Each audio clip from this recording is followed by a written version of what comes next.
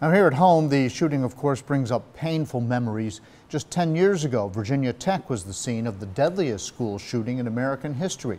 And one of the 32 lives lost was a Giles County man.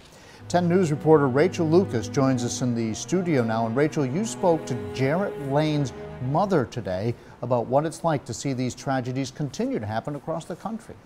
Well, sadly, this shooting is one of hundreds like it that have happened since Virginia Tech, a day no one here in our area will forget, especially for Tracy Lane, who lost her son. Jarrett was the Narrows High School valedictorian and was a senior at Virginia Tech when he was killed in 2007, only a few weeks away from graduation. And Tracy told me today in a phone conversation that the hardest part for her is knowing that nothing has changed.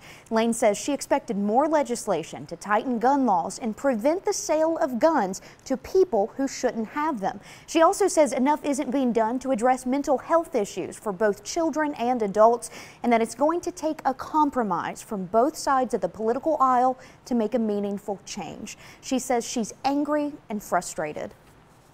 When is the time going to be? How many more of these shootings do we have to have for people to want to actually to do something? Now is the time. We can't wait. They're happening more and more frequently to a point where people just get numb. And she wants to remind everyone that those who have been killed are people with families. They're not just statistics. She had a lot more to say, and I've posted our full interview online at WSLS.com.